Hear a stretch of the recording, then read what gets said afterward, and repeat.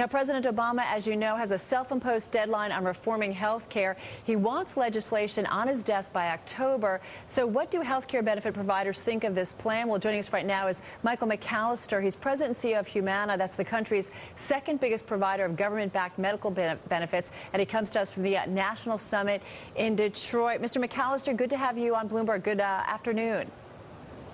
Hi, thanks for having me. Hey, you've called President Obama's plan for universal health coverage as a slippery slope toward nationalized health care.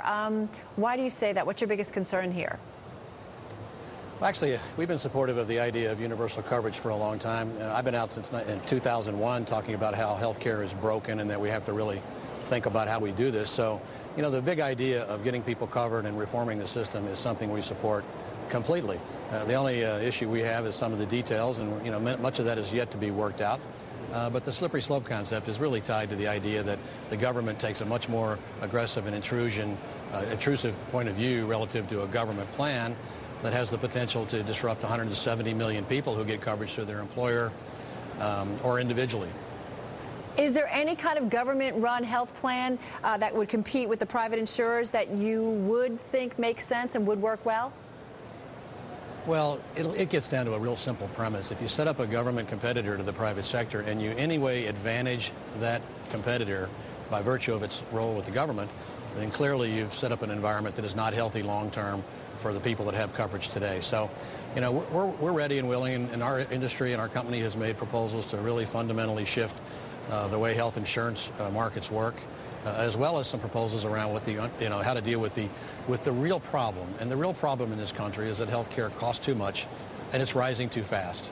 And so until we address the underlying drivers, we haven't solved anything long term. Now, there are market reforms that need to be out there. People are frightened that they're going to be uninsurable at some point should they lose their job or fall between the cracks in some way. And there's ways to get at that through some market reform, and we've made proposals along those lines. But we're real supportive of the idea of trying to get this system rationalized. Are you also supportive of kind of a compromise proposal that's out there to create consumer-owned cooperatives instead of a government-run plan? Is that the way to go in your view, or not necessarily?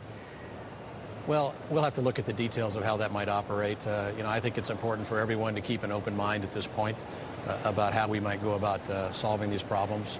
I think the president has a lot of things correct. He does recognize that rising costs is the problem.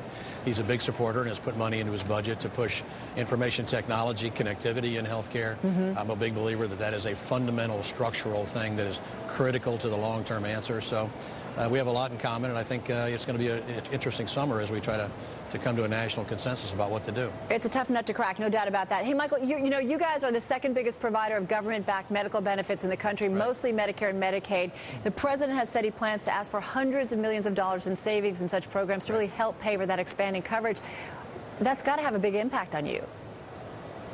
Well, we're certainly paying attention. I think it's a little ironic that we would cut coverage to some people in order to try to produce coverage for others. So, at 100,000 feet, I'm not real happy about the idea. But on the other hand, we've been in Medicare for many, many years, 20-some odd years. We've been in Medicare Advantage. We're a big player.